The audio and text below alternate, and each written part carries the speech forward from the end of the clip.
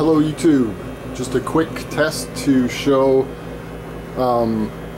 just to have a quick peek at the outputs of these two big coils and to share some ideas with you.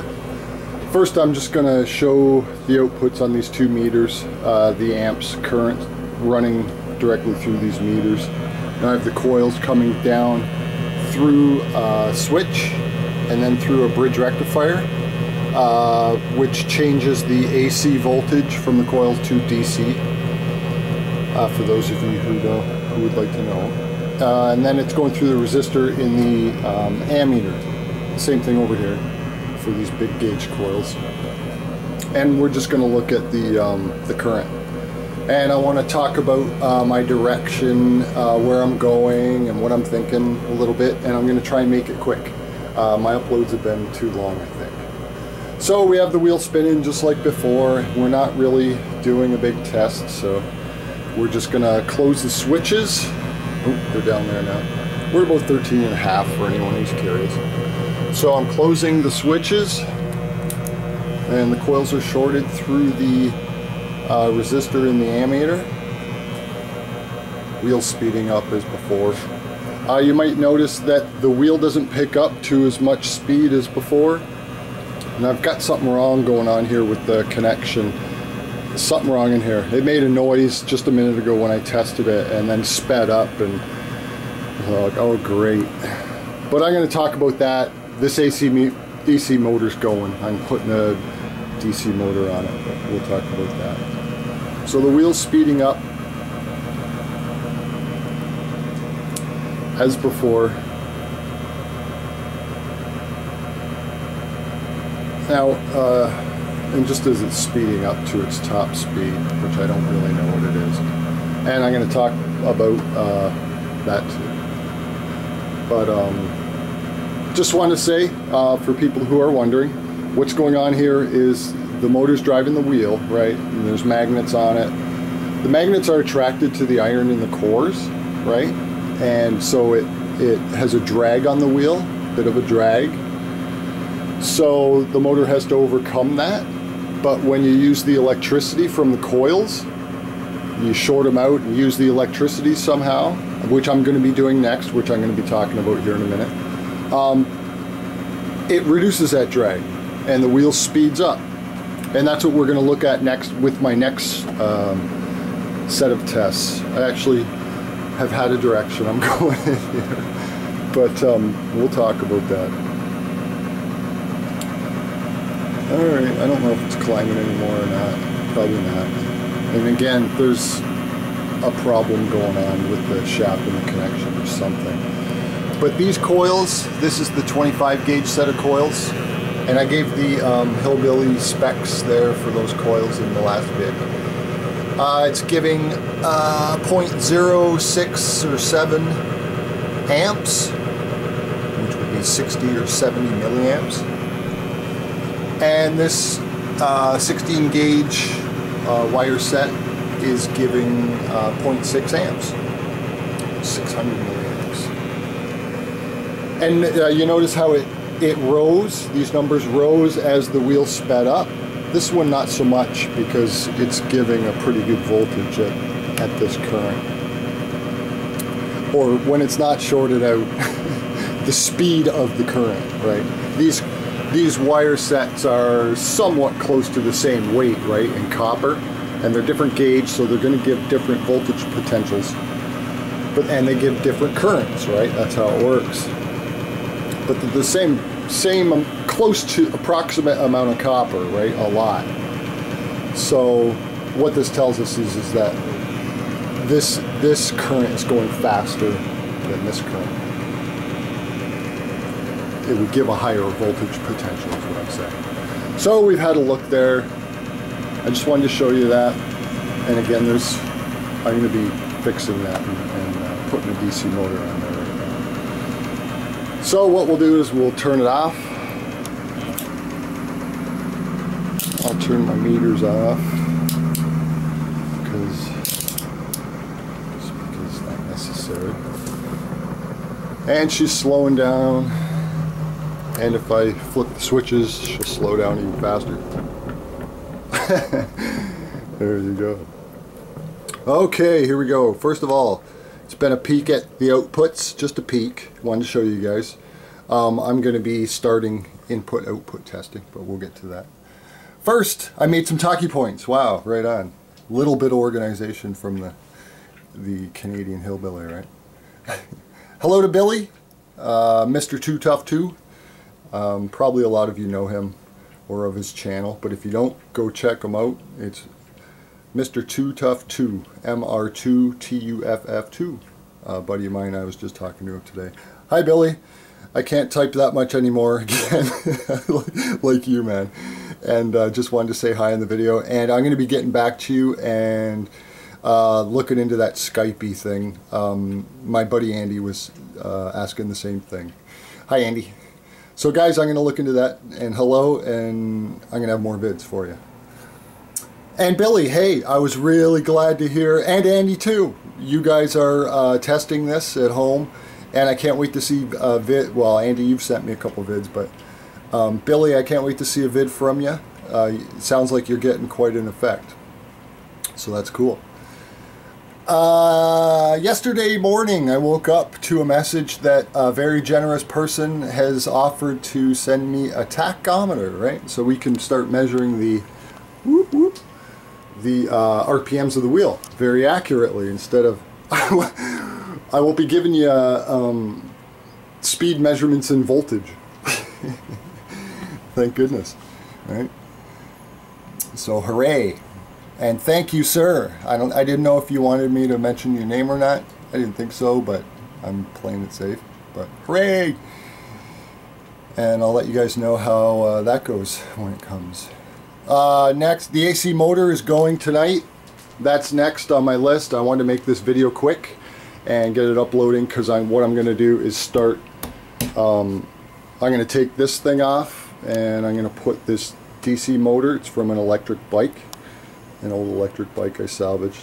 I welded that plate onto it, made the plate and whatever.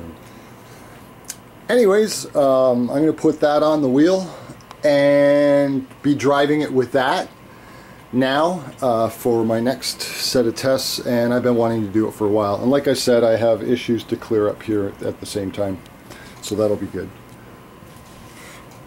Just so you know, I've had that out before in a video, and I have had it hooked up to the wheel, but wasn't able to get it hooked up sufficiently, let's say, at any sort of speed. It really wanted to absolutely come right apart, the whole wheel.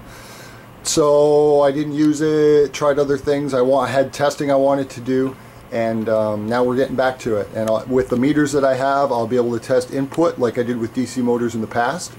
And we'll get to see all the numbers, and it's more important now anyways. It hasn't been so important with the investigations we've been doing, which brings me to my next talking point. The push tests are done for the ones that I want to do, right? We found out some very important things, right? Very simply, I might add and point out, we really didn't need to get into all those other things. At first, you know, I've had some direction. When I first discovered this effect, you know, I was really gung-ho, like fanatical. You know, I'm a Christian, so I kind of liken it to that. You know, I was a lunatic fanatic Christian too at one time. Still am, I guess, but more so in the past. Anyways, but my first set of, you know, I've had a line of scientific thought here, although this is not my forte field of science. I have had a line of thought here, and the first tests I wanted to do were push tests, to test the push on the wheel, right? So I just basically needed something to drive the wheel while I was doing that.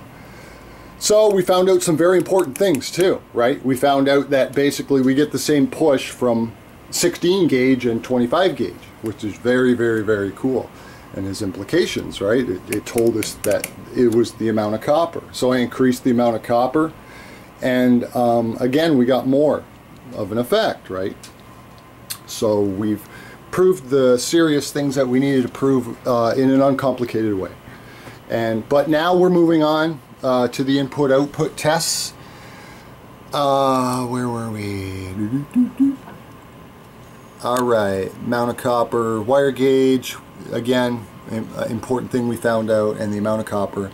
And also that I did it in my hillbilly way. You know, we didn't need all those other big measurements then. But now we're going to start getting into that. Oh, first, no core tests. That was my next line of reasoning, was that I would be doing tests on the cores, the amount of iron.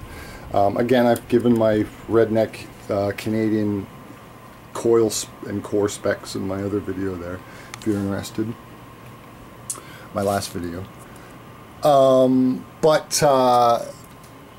We learned so much from the push tests in relation of the copper in relation to the amount of iron. We learned what we need to learn in doing that. So for what I want to do, right, my direction, and that was what I wanted to say here. What I'm doing is seeing how far this will go, right? That's my push, that's my drive. People have asked, and so I can't get right back to everyone right away, and but I wanted to share that, seeing how far. That's what I want to see, how far this will go, right? Before I'm not interested in getting real tied up in the semantics of, say, the permeability tests of the core, or we've learned the vital things that we've needed to learn, and very simply, right? Seeing how far it'll go, that's what I'm doing. So the more core tests aren't really needed for that, is how I see it. We've learned so much, and iron is good, right? Copper, Ed says iron's good, right? He repeated it in his book, and that's what I'm going to go with. I'm going to continue using the same cores. I've gotten out the small original wheel and motor from my original video after I discovered this effect. Or came across it, you know, put it together, discovered it, whatever. I'm not trying to... Oh, well, whatever. So I've got the small wheel from those original videos, right? When I was on my kitchen floor here. And I've got that out. I'm going to be driving it with the little DC motor again. I don't have it out right now, but I still have it. And I have magnets for it. There's 4. I'm going to put 2 layers, like on this big boy, and do input-output testing on that as well. So I'll be working with both wheels. I have 2 wheels to test with. And both I'll be able to measure input and output, right? Because they'll both be DC and my meters are able to measure that. Oh, also that little DC motor that I had hooked up over here only required a few watts, which will be interesting, having had a peek at the output. And also, to go with that, I was in those original tests using the same cores, right? So not a whole lot's changing, right? So you hopefully can see where this is going. Sure. Oh, I did that first. Okay, so that's basically what I wanted to say, and that's what I'm going to be doing. And I wanted to throw this video together pretty quickly. I don't know how long it is, but and get it uploading, because that thing's going right now. I can't wait. I'll be tearing that off and putting the DC motor on. Maybe doing some testing, and or putting that one together as well, and then starting heavy-duty testing. Well, not heavy-duty testing, but you know what I mean. Start testing on the input-output, which was my plan for my line of hillbilly Canadian investigations. There you go, people. Hello to everyone out there. I can't say hi to everyone, so hello everyone. And I'll talk to you later. I'll have another vid real soon. Talk to you later.